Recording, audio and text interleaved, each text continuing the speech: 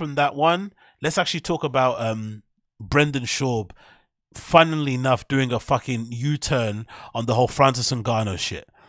I felt like, again, this is a really weird hot take for me, but I legitimately felt like Brendan was kind of questioning Francis Ngannou's intelligence because he's African, because he speaks English with an accent, and because he's a big black guy. I legitimately think so. Because for some reason, he couldn't comprehend why Francis Ngannou was maybe approaching his negotiation with, you know, different, you know, MMA organizations differently than other people. He wasn't just looking to secure the bag. He wanted to fulfill these other stipulations about getting his opponents a guaranteed purse, getting himself a board on the seat, getting himself a seat on the board, you know, having some options that he can maybe pursue once he kind of hangs up his gloves and shit, you know, stuff that maybe not your general fighter would be into. And like I said at the top of the show, I think if you watch Francis Ngannou's first interview with ARIEL HELWANI, regardless of whether or not you think he should be doing what he's doing or not, you could respect and understand his perspective of like, cool, he's approaching it from a very, very different point of view. He's really walking the talk. He's really kind of backing, you know, himself and trying to kind of look out for fellow fighters by making sure they've got a purse secured, trying to look after the future maybe or potentially of MMA and whatever else in Africa, and having his career prospects kind of lined up once he hangs up his gloves, knowing how brutal the sports are, you know, having an option to do boxing at the same time, all these things he wanted to do, but none of it really concerned money. It was all stuff that was kind of outside of the purview of just fighting in the octagon, and Brendan couldn't wrap his head around it. And legitimately, I think a lot of it was kind of weirdly dog whistly type racisty type stuff, because I don't think he would have said the same thing if that was some white dude doing a deal with fucking CAA or WME. In my opinion, I don't think so. It came across a bit strange, and I'll play the clip for you of what he's speaking about, but let's look at his 360, and he looks absolutely ridiculous. He's got this fucking onesie on that looks a little bit too tight, because obviously he bought this when he wasn't, you know, sipping a whiskey every single day. But this is Brendan Schaub now deciding to be, you know, Francis Ngannou's friend and talk about and kind of congratulate him for the deal in general. No shame, this guy. Absolutely no shame. Let's play the video. Brendan, can we get your reaction on Francis signing with the PFL? Francis news is finally announced. It's a long time. Who's the guy behind the camera? Is that the new BGL? RIP BGL. Put RIP BGO in the chat. RIP BGO in the chat. Coming. I think the great Chael Sonnen broke this a few weeks ago, so it shouldn't be too shocking to anybody. But Francis signed with the PFL. Shout out to Francis Ngannou. He said what he was going to do. He set out what he was going to do. He got a lot of hate, a lot of pushback. Yeah, a lot of hate from you fucking redact. His agent, Markel, and him got it done. Don't forget Markel. He was a big advocate getting Francis to kind of go on this path that hasn't been done before. Shouts out to them. Francis, Markel, the PFL for taking a chance on Francis. All of it's all good. Biggest contract, guarantees his opponents of $2 million. He gets a portion of the gate, pay-per-view percentage, guaranteed money. It's completely game-changing for the sport MMA. So what's your issue then? What's your issue then? That's amazing stuff. You talk about people fighters having a union, pushing for more equity, pushing for more ownership. What is the issue then? Fair enough, like I said, if you're selfishly a fan of the UFC and MMA or a fan of heavyweight fighters in general, not seeing him fight for another year is going to be a bit disappointing, especially seeing what John Jones did moving up. You're like, damn, man, imagine what we could have had. I understand, but what's there to hate? Let's hear. It's huge. It's massive. This is all good. My question is not with Francis. We know Francis got a great deal, so hats off to Francis. The question is it a great deal for the PFL? What? He never said that. He never cared about the organization he was standing with.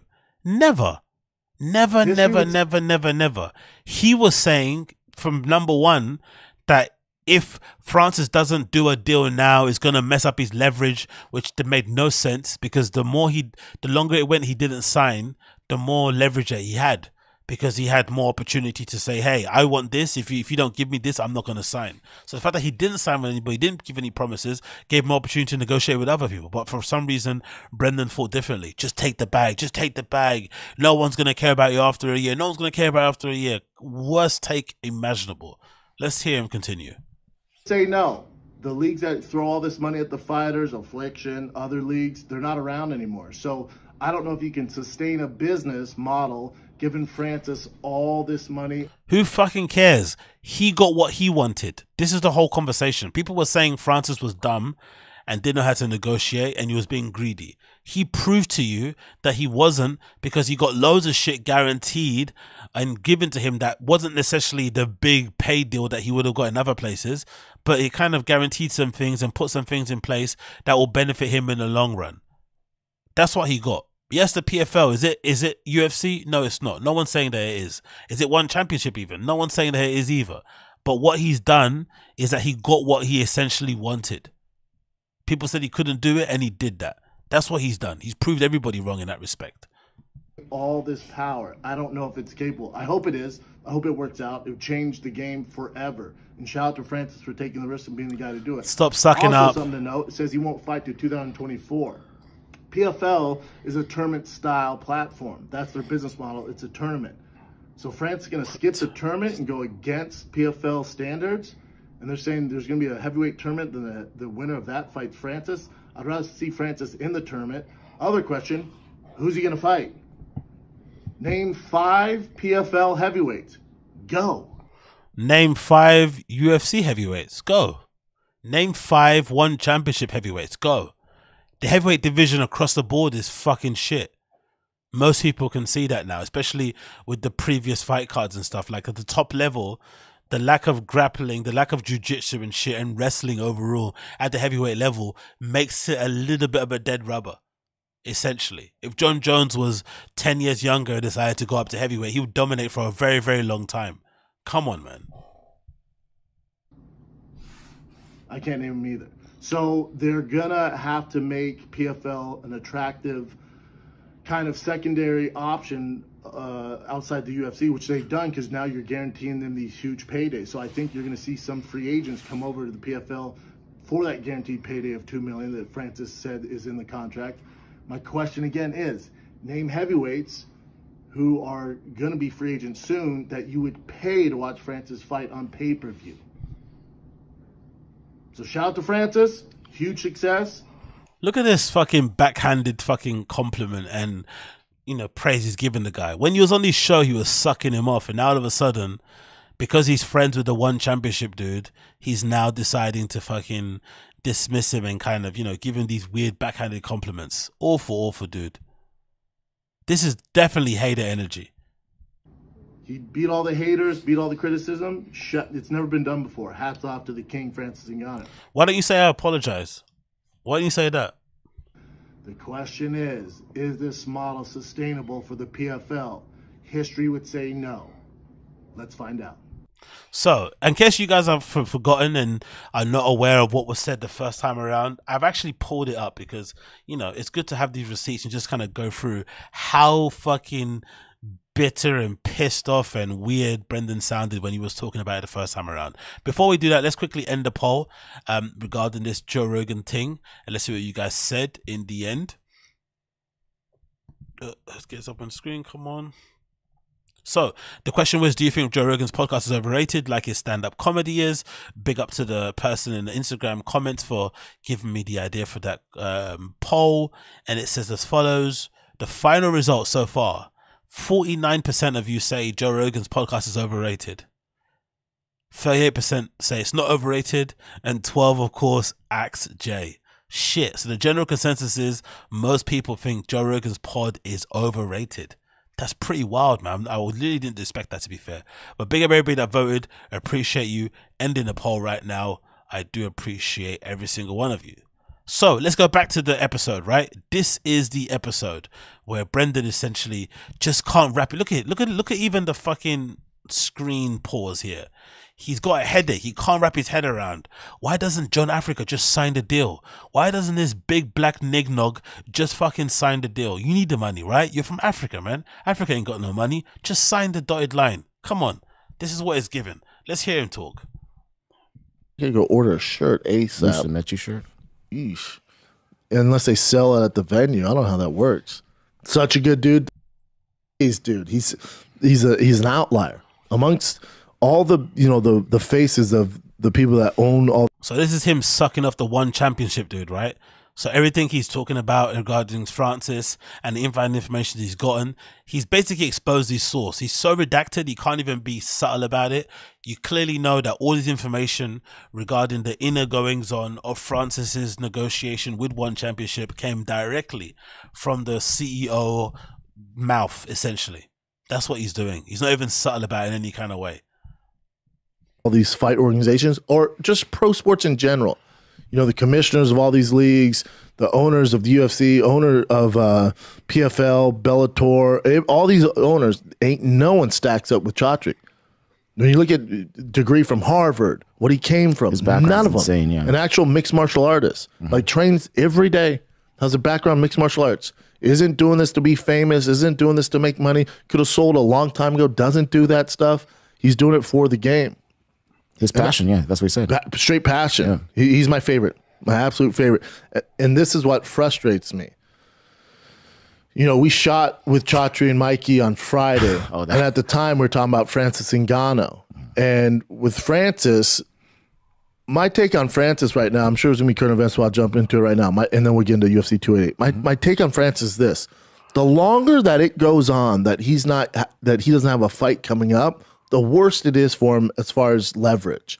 People forget this game evolves so fast. It's not the worst take ever. How can you have less leverage if you wait longer to sign with somebody? If you're negotiating, if you're in demand. Fair enough if you're not in demand, but if you're in demand, if you're Francis Ngannou, you're the hardest hitting man on earth. You knock people out with a touch. People are curious to see how you're going to fare up against somebody who's maybe more grappling centric, who maybe has got more, has better skills in wrestling, in jiu-jitsu, whatever it may be. People are just curious to see the matchups that you're going to have in general, because it's like a freak show to see this guy get in a ring and swing wildly and try and take people's head off their shoulders. Why would you lose leverage by refusing to sign the first deal you're given on the table? That's not just giving you more. Honestly, this guy's meant to be, and this is the thing that really is disappointing about Brendan and the Schaub show. Technically, Brendan Schaub's show should be the best show under the Thick Boy banner, because he's a former UFC heavyweight. He's a former professional mixed martial artist. This should be the best show he has. This and Food Truck Diary should be the best, because this is where he's an actual bona fide expert. He's done the thing. He got into the octagon and fought other dudes. He knocked out some guys, got knocked out himself, right? Legitimately was ranked. Like, he legitimately should be producing the best level of a show on this show. But instead, it's one of his worst. He hardly does any research. He doesn't really have any good takes. He reads the cards off Wikipedia. He does the show like hungover or high or sleepy and shit first thing in the morning, which I don't understand, because he's clearly not a morning person. It's legitimately the worst low effort show ever. And for the longest time, Showtime paid him for this shit. Look at the quality that they're doing, Brian Campbell and fucking Luke Thomas, or BC and Lug, as Brendan calls him. Look at how good that show is. That's on Showtime, that now took over from him. He was getting paid from Showtime to do this show, and it was so amateur hour, so bare minimum. It's a real disappointment. Continues. There's other headliners. There's other big names out there. The boxing game, he's the, he's fun, but he's the side piece. He's not wifey. He's the side piece in all of this. So the more this goes on, and we don't hear his name in the big fights in boxing, we haven't heard for a while now. Deontay Wilder teased it, but then now he's ranked #1, so I don't know what's going on there. Probably fighting a big boxing name. But the longest goes on for Francis, the worse it is if you're a Francis fan. It's not good. So when Chatri, when he came in, me and him were talking about it, he goes, yeah, I'm supposed to meet with Francis in LA. He's in LA. We've been trying to meet for a while now. Finally, we're making it happen. You know, we have an offer, and he's like, money's not the issue. We can pay him more than anybody. UFC says they offer him the highest contract ever, heavyweights ever in the UFC. We'll destroy that. We're offering more money than he can imagine. So money's not the issue. It's these other things outside of that that makes it tough for us. You know, some of his demands, and it's not my place to air Chatri's details out with the negotiation. Why are you even talking about this on air? If you've got the ear and the fucking confidence of the CEO of the one championship, and he's telling you things behind the scenes, on the sly, in secret, why are you letting it be known that you're also speaking to him in that way? Why? Why don't you just talk around it in vague terms? The guy is so redacted. And also, it's coming from one person's perspective. He essentially is still a promoter. So you still have to sell your organization, make it seem like you're offering whatever you're offering. You have to play the game. It is what it is. So the fact that Brendan is willing to take and believe everything the one championship guy is saying, but then doubt Francis Ngannou's intelligence and business acumen because he's not signing the first deal he gets is legit crazy. It's not what I do. But some of the demands that he told me that Francis made blew my mind. I was like, oh, that's the problem. There's the problem. Now, I don't think Markel's not his age anymore. I don't know who he's listened to. But it's not, I'll put it this way. It's not good. Nobody is going to sign him for that. Nobody. You see what he said there? Nobody's going to sign him for that. But that video that you played, did he apologize and say, I got it wrong? I fucked up. Well done. You proved me wrong and you proved everybody else wrong. No, he didn't. He tried to kind of pretend that this didn't happen. Video evidence of him saying nobody's going to give him that deal is crazy. It doesn't make any sense. Just sign whatever you're given. You've got no leverage. You dumb black cunt. That's what essentially he's saying. I'm saying the words, obviously. I'm adding some spice to it. But that's what it's kind of giving. John Africa, you don't know what you're doing. You don't have CAA. You don't have WME. How can you do a deal by yourself? It's impossible. How can this black guy with no English do a deal by himself? That's what essentially he's saying. Despicable. Nobody. It's not happening.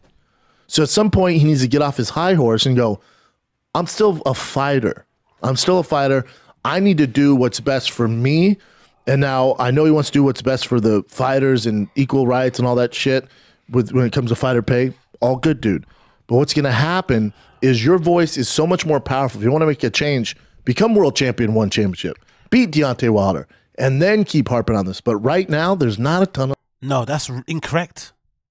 You always negotiate from your strongest position. The strongest position he has now is when he hasn't signed or fought anybody. There's no guarantee he's going to win all these fights. He might get sparked out by the first heavyweight opponent that he is matched with in fucking PFL. He might get completely obliterated in boxing when he goes to fight Deontay Wilder or flipping, Tyson Fury. There's no guarantees. So Brendan's telling him, sign the deal first, fight those people, win those matches, then negotiate. Are you insane? Why not negotiate for your strongest position? You had to vacate the belt because you couldn't sign a deal with the UFC. You then go and negotiate with other organizations to get this incredible deal where you get equity, where you get a seat on the board, where you get fighter compensation, you improve the the fight purse, bloody blah, blah, blah. All of that can only be done when you don't sign. The leverage there. And some of the stuff that he's asking for, I've never even heard of fighters asking for ever in my entire life. He's such a I've hater. heard of some crazy shit from comics with the writers when it comes to green rooms for fighters, NFL players. I've heard of crazy shit. You hear this, you're like, oh, nobody's gonna take that. And you hear that? Let's go back to that again. I've heard of crazy shit. You hear this, you're like, oh, nobody's gonna take that. Well, somebody did, my friend. Somebody fucking did. Again, no putting your hands up and saying, I'm sorry, apologizing for your terrible take, apologizing for insulting his intelligence and making it seem like he's a fucking dumb black guy because he doesn't have a white man doing his business deal for them. None of that. Just good deal, backhanding compliments in that fucking romper that he's wearing that's too tight. And Chatri came out today and said, met with him. After careful reflection, we decided not to submit our final offer. Francis is a good guy, a good champion. I wish him continued success and happiness. At the end of the day, I didn't feel Francis and I were fully aligned on non-financial matters. That's the big one. It's nothing personal. It's just a lack of alignment. That should be alarming if you're in the Francis Ngannou camp. No, it shouldn't, though, because it means that all you need is somebody to give you the deal that is non-financial to meet those terms. The financial side of things, everybody can kind of, you know, figure out. I think the UFC probably maybe offered him more money. Maybe, who knows? Guaranteed money, fight purse, whatever, potential. I'm probably sure they did. But it's the non-financials that he was always hung up on more. Like it or not, that's what he was legitimately going for. The board seat, the potential to grow the sport in Africa, whatever else, right? All that stuff is the stuff that he kind of, obviously the ability to go and fight and do boxing, that he cared about more. But when you're Brendan, all you care about is securing the bag and being able to afford to buy new luxury cars and have a bigger house, then of course somebody turning on the bag can be a bit crazy. But it is refreshing to see Francis Ngannou does exist, a person like that does exist. I think so. So already, outside of pay, so we know it's not pay, outside of pay, Francis can't go anywhere and make more money than he was going to make in one championship. So that's off the... But he already told you he doesn't care about money. This is the thing I don't understand about this guy. Is he that dense? He already said he doesn't really care about money that much. Or he's given us the impression so far he's not really, you know, moved by money in the way other people are. So why would it matter? Table. Let's take a little break from chat. Anyway, that's it. Let's move. Don't want to go over it a million times. You know, Brendan's always going to do what Brendan's going to do. But again, like I said, it's just disappointing because I legitimately think that that show should be his best show, but it's not. And he just kind of does the bare minimum. And, you know, it kind of shows in the show that he produces. But again, another example as to why that whole Francis Ngannou thing is really important when it comes to equity and shit and giving yourself an ability to have an exit plan or a fail safe if things go wrong in the octagon is what's currently going on with fucking the UFC. Look at this. This is a post somebody uploaded on the fucking Friday Night Kid subreddit of the recent fight card. And in one of the corners, there's an advertisement here for Burt Kreischer's Machine, the Machine movie coming out soon, May 26th. They're advertising comedy-based movies in the ring, octagon. And I'm pretty sure none of the money that they've made or that they've charged Burt Kreischer's team or whoever to put this ad in there is going to make its way to the fighters. So for some reason, Dana hates having ads on fighter shorts. He thinks it makes it look cheap for some reason, but he's okay splaying logos and brands all over the mat, all over the corners of the octagon and raking in that dough for the UFC. None of that money goes to the fighters, of course. So I think if you're a fighter, you should look after your best interests, whether it's financial, whether it's protecting yourself career-wise, whether it's giving yourself the ability to do other things outside of, you know, MMA. It's a short career, especially nowadays. You should do as much as you can to get the best deal for yourself and not listen to these absolute redacts like Brendan Schaub telling you to just secure the bag, go for whoever's offering you the most money and just pray for the best. Don't do that. That's the worst thing to do personally for me. But yeah, big up Francis Ngannou. Hopefully it works out for him. Hopefully it works out.